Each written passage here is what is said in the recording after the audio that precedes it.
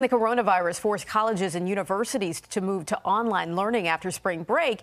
It was an inconvenience for some. Inconvenience, but that would be an understatement for a VMI cadet who had to move into a tent to finish the semester. Weather's not ideal, but it works.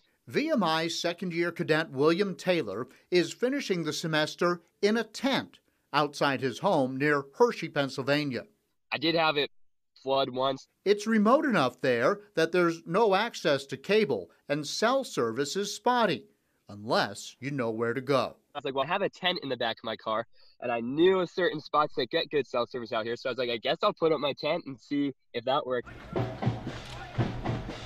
It's a long way from the military precision of the VMI post, but not from its teachings. It was an obstacle that to some people, they might be like, well, guess I can't do school. But for me, with some of the skills I learned at VMI, it taught me to be like, well, I have a tent and put two and two together and go out and still do what I started.